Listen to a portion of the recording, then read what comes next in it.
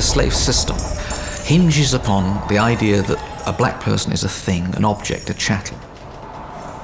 Now, how can you have individual rights in a world that's dominated by the property status of the African slave?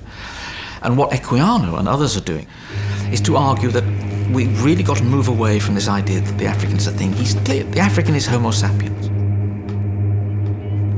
In 1783, the end of the American War of Independence brought large numbers of black slaves to these shores.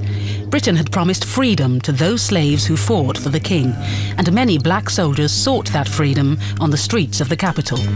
The sight of many sick and destitute black poor pricked the conscience of liberals who sought Equiano's help. Gentlemen, may I introduce Mr. Gustavus Vasa? Mr. Vasa. There was then in the city a select committee of gentlemen for the black poor, to some of whom I had the honor of being known. And as soon as they heard of my arrival, they sent for me to the committee. I do think that he felt that now that he had arrived, now that he had a bit of wanderlust because he had to keep traveling in order to make money, that this was a place where he was allowed to make a difference.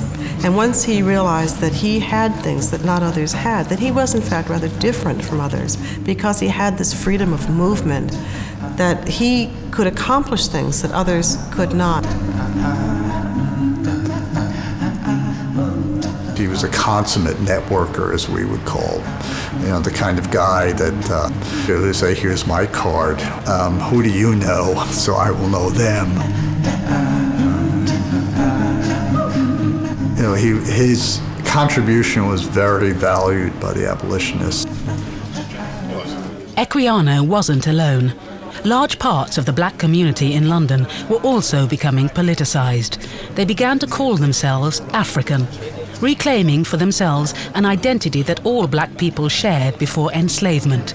The leading players of this reinvigorated community formed a new lobbying group called the Sons of Africa. The Sons of Africa are quite a mysterious group of characters. Their value is that they were the first black lobbying group. They were people pushing the interests of the black community in the public view, also before Parliament, and in that regard they are historic. It was very much because of people like Equiano and his friends that black people were at the forefront of trying to work with the abolitionist movement, to advise the white people on how to act, to write letters to the press, to write memos and memorials to famous people without compunction, and say, you must help and stop this. And we have to really change that image of the poor slave being helped out of slavery by the well-meaning white person, because they really did work, not exactly hand in hand, but perhaps room in room. Equiano's work amongst the black poor brought him into government circles, and his letters to the press enhanced his position as the black speaker for the abolitionists. In this enlightened age, it is scarcely credible that a man should be born or educated, in the British Dominion especially, possessed of mind so warped as yourself. Equiano, the English gentleman, had the literary and social skills to argue clearly and discredit the growing pro-slavery assertion that all Africans were illiterate subhumans. It is through such letters that Equiano became known beyond his tight-knit group of anti-slavery friends. What you're looking at is the emergence of a kind of modern society that's highly literate, that's national. People are able to read and write, and if they can't afford newspapers, they go to coffee houses and they go to taverns where you can read the newspapers. And that's the world the abolitionists make the most of. They use the world of print to promote the idea, am I not a man and a brother? And who is at the heart of that in the late 1780s but Olaudah Equiano? He was the most famous black man at the time. He made sure that he was most famous. He kept inundating the newspapers with letters, telling them that he was there, that there was a black man there called Gustavus Vasa, and you better look out for him. He engaged in the newspapers with the anti-slavery debate. He picked fights with people, so that was all part of, apart from his sense of natural justice, was all part of his PR, raising his profile in the press. The abolitionist movement was gathering momentum, and Equiano saw how he could harness his newfound preeminence to further the cause. He decided to write a book, and for the first time in print, he chose to use his African name, Aluuda Equiano. Here is someone who has literally been around the globe, but more particularly someone who is very, very familiar with the Atlantic world, the black Atlantic world. He has had from birth experience of Africa and its societies. He has experience of the plantation societies in Barbados. He's familiar with Virginia. He knows the black communities in the British Isles, particularly in London. Here is someone who can draw on all of the collective experiences of these communities, synthesize it, and make sense of it on the page. He can present it to a white majority audience in a way that's never happened before. This is his revolutionary act by simply writing about it.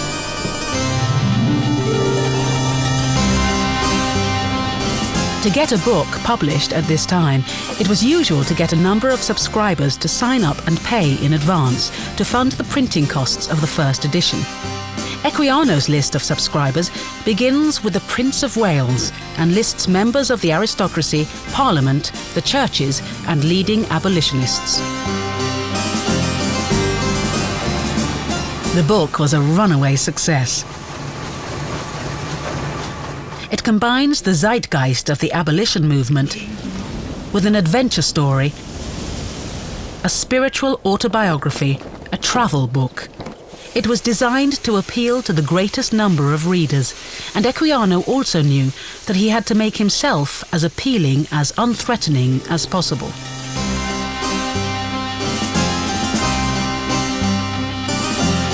At the front of the book is a portrait of Equiano. A black African in European dress, clutching a Bible. It's very important that he has a book, that he's dressed in a certain way, and that he doesn't dress in a way that represents something under a palm tree, you know, or in a hut, or any of the ways that they imagined it. And you could not open that book and see that picture without thinking, but he's an Englishman. A different sort. We haven't really encountered someone like him before, but he's not wearing someone else's livery. He's wearing his own hair, and he is in some ways becoming one of us. I believe there are a few events in my life which have not happened to many. I pay you, attend. It was almost a constant practice to commit violent depredations on the chastity of the female slaves. I have even known them gratify their brutal passion with females not even 10 years old. In his writing and on his book tour, Equiano confronted his white audience with the horrors of the slave trade. By becoming a British gentleman steeped in British culture, he proved himself to be one of them, a fellow human being. There was a great deal of desire for exotica, reading exotica, and then suddenly it turns up in front of you as a self-taught man with a kind of heroic character, well-groomed, civilized, articulate, eloquent, and he reads to you autobiographical details of great suffering, of being removed from his mum and dad. I mean, that'd get you crying. For my sister and I were then separated, while we lay clasped in each other's arms. He has an astuteness about him, a cunning, an ability to read you as a white person and to see where your weaknesses are. I think he put a very international and English face on the slave trade. I think he caused the readers great shame. O ye nominal Christians, might not an African ask you, learned you this from your God, who says unto you, do unto all men as you would men should do unto you? He pricks the conscience of the British. Here you are, you're extraordinarily prosperous on the backs of what? The sufferings of people like me. But at the same time, you regard yourself as a devout people. What kind of devotion is this? What kind of ethical Christian world do you live in? Surely this traffic cannot be good, which spreads like a pestilence and taints what it touches, which violates the first natural right of mankind, equality and independency. But Equiano had studied the English since the age of 12. He knew them inside out. He knew that religious and moral arguments would cause a stir, but little more. He knew he would have to offer an alternative economic vision, something equally profitable in return for the lost revenues of the slave trade. He offered free trade with Africa. He was nearly 50 years ahead of his time. All of this taught him that, particularly in dealings with white people, that money was something they understood, that money was a way to get to their heart, and that slavery was only useful to them in that it brought them a higher income, and that if he could propose a way that they would get the same amount of money without having to do terrible things to people, without dragging them from their homes, that this would give them an alternative. So he had an idea that trade established with Africa carefully and over a period of time would benefit Africans and would benefit Europeans. Commercial intercourse with Africa opens an inexhaustible source of wealth to the manufacturing interests of Great Britain. The abolition of slavery, so diabolical, will give a most rapid extension of manufactures, which is totally and diametrically opposite to what some interested people assert. He gets the British reader in a kind of pincer movement.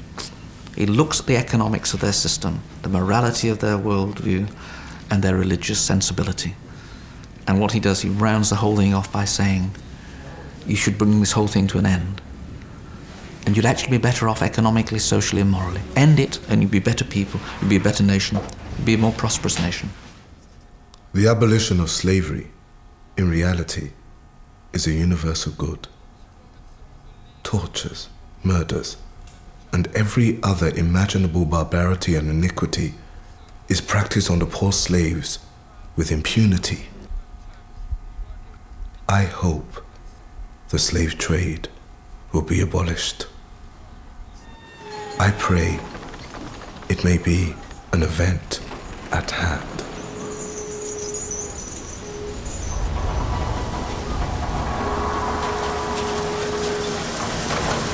Within 3 years of its publication, Equiano had completely transformed his financial situation. He accrued an estate of over £1,000, largely profits from the book. He was a wealthy man. He also had respectability. He got married to a white woman. I don't think he was making a statement at all. You know, most black men in Equiano's time in England married white women, and that was simply because there were very few black women brought over as servants. You found your mate where you could. I think the statement Equiano made was that, you know, he was in love and it was time to get married. He married Susanna Cullen in 1792, and they had 2 children together. But his happiness was interrupted when his fame and fortune provoked the inevitable backlash. If you're going to write a book criticising the slave trade and saying it should end, and saying that the planters are monsters, you can expect a very powerful lobby in London, i.e. the West India Committee, to take exception to it and to say rude things about you.